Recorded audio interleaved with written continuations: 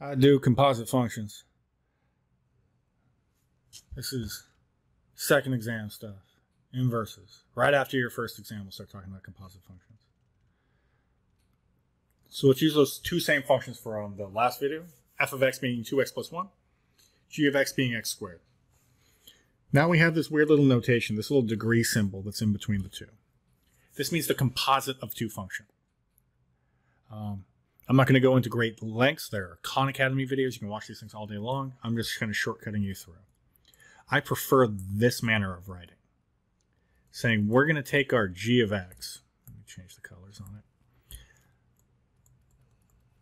And we're going to plug it into our f. Plug it into our f.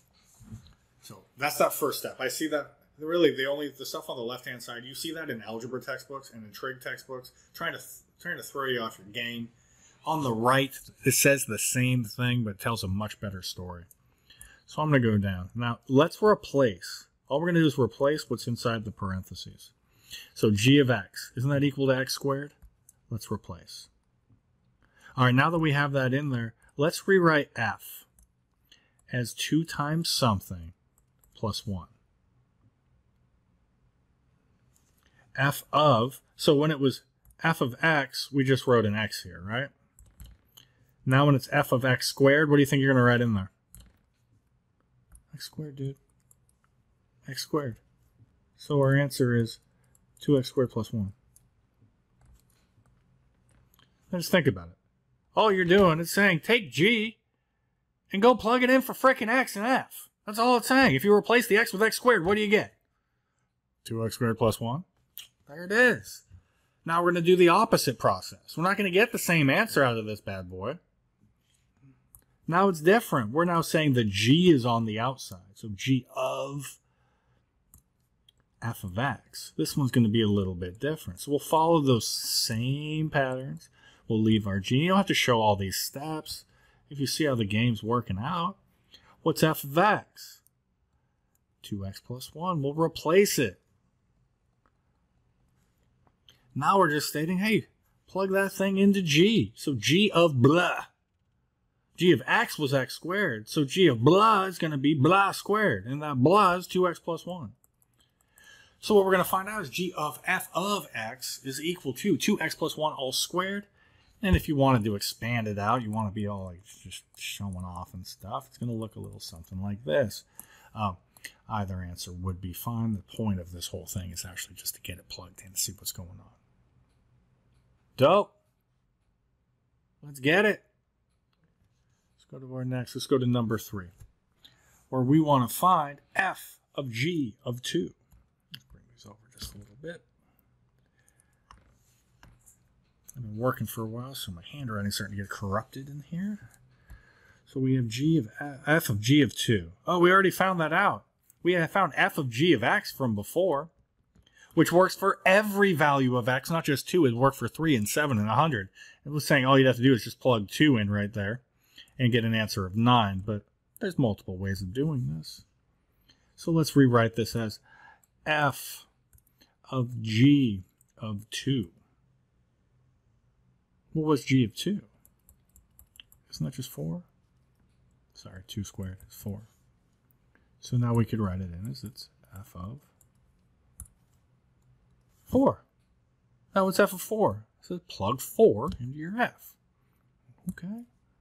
2 times something plus 1. So we take our 4, we plug it on in, and we're like, well, what's that answer? That's 8 plus 1. That's 9. Huh. 9. Same thing you would have got if you would have just plugged a 2 into 2 times 2 squared plus 1. And for our final one, we got f of x. Let's go. So this is saying it's f of x. Follow the same pattern. Let's replace whatever's going on in the interior with what it equals. F of x is equal to 2x plus 1. Now we're going to take 2x plus 1. We're going to plug it in for that x value up there. Let's say it's 2 times something plus 1. That's f. Now we take our 2x plus 1. We add it on in there. We clean it up just a bit. I think we're going to get 8x plus 2 plus 1 for a big old 8x plus 3. Oh, composite functions. Composite functions. Well, there would be. There's the composite functions. We're going to mess around with inverses in the next one. This next one will be a little bit longer because these composites and the inverses have something to do with each other. Actually, you know what? I'm going to do it now. I'm going to do it now. Do it now. Screw it. Let's do it live. Say f of x is still equal to 2x plus 1. Wow, that looks great. Now I'm going to say that g of x, that's equal to x minus 1 all over 2. Now there's this concept of an inverse. An inverse is the opposite process. Now if things are inverses of each other, if f and g are inverses of each other, let's say inverses, then f of g of x is equal to x. And g of f of x is equal to x. There's a big reason, because an inverse is just the opposite process. Saying if you do one process and then you do the opposite, you're going to end up right back at your input, which is x. Which is x. So let's go show that f and g are inverses of each other. So we're going to take f of g of x. I'm just choosing this one just cuz. Just freaking cuz. I don't know. And we'll say that this is f of g. Let's clean it up. G of x. I'm going to put the equal sign on the other side. It's getting ugly. I want to work out. So what is g of x? What do we got there? X minus 1 over 2. And these always look like they're terrible, but they fall out so fast. They fall out so fast. So now we're like, okay, we're going to take that x minus 1 over 2. And we're just basically plugging it in for x. So let's rewrite that. So it's 2 times something plus 1. But watch how all this stuff is just going to fall out.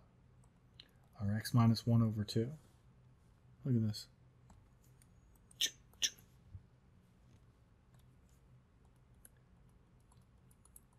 What's negative 1 plus 1? Boom, that shit equals x. Therefore, f and g are inverses. I don't need to check the other one. As long as I get one of them to get an x, I know it's an inverse.